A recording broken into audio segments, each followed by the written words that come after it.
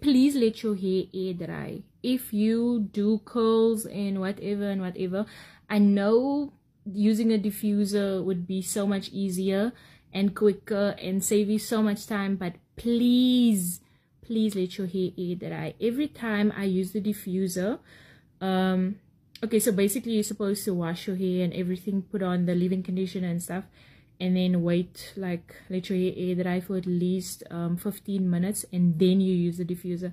But I've noticed that even if I do that, I still have like these little pieces of hair sticking out, and it just doesn't look nice. But when I let my hair air dry, it's like everything stays in place, everything stays intact. And I've tried using just the diffuser on a cold setting, and I've tried not doing it at full blast.